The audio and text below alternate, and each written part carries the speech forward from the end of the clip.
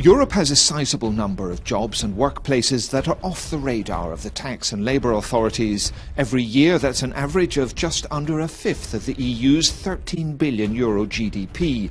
Policing this is up to individual member states, but with so much cross-border movement of workers, the EU has a significant role to play, as Georgi Pirinski, the Bulgarian MEP steering legislation through Parliament, explains. Perhaps you can just define for me, first of all, what is undeclared work? It is legal work which is performed, but it is not properly declared before the competent authorities. People being employed in undeclared work are very often severely at a disadvantage and are denied basic social and labor rights under law. But also there is a severe impact on the internal market in the sense of unfair competition. And last but not least, this undeclared work denies tax and social security systems of due income. What sort of companies and economic operations are you talking about here? It is the construction industry, it is agriculture, it is tourism, also the care services, domestic work. In many of these, undeclared work is a very sizable and painful proportion of those employed. What is the platform?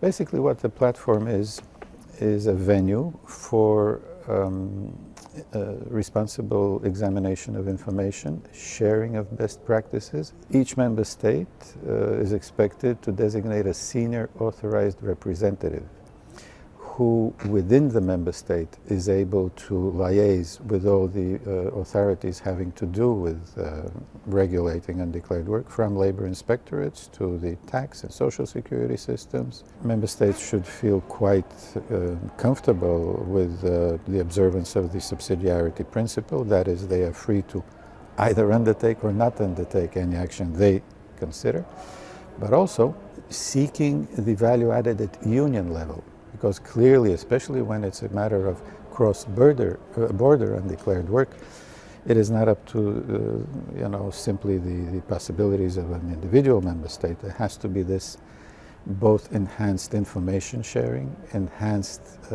examination of experiences. How much undeclared work do you think has arisen as a result, first of the crisis and secondly of austerity measures? The competitive environment in markets has become more acute with the recession. And then there are the structural factors. Let's say the lack of employment in many countries in the eastern, southeastern, southern part of the European Union, and people migrating to countries where more employment is available. And here, again, you see there is a significant degree of unfair practices of companies, operators who contract labor and then put them in precarious working conditions, have them accept conditions which initially were not at all clear that would be actually the way they would be working and living.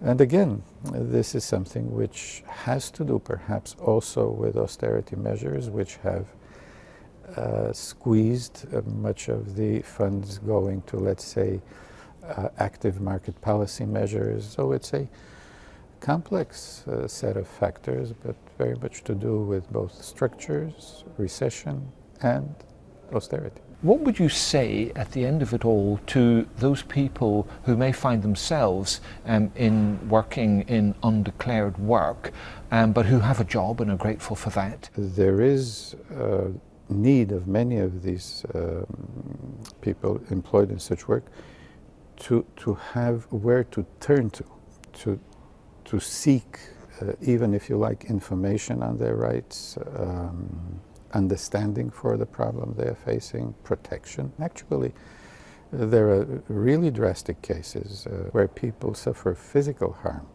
where they are housed in next to impossible conditions, and where they really need a recourse to an institution or a body or a place where they can bring their concerns. And the knowledge that there is this problem, platform, that there are responsible representatives of each member state sitting there who are clearly responsible for seeing that drastic infringements on basic rights do not take place, is something very important. Okay, Georgi Pirinski, thank you very much indeed. Thank you for your interest. Appreciate it.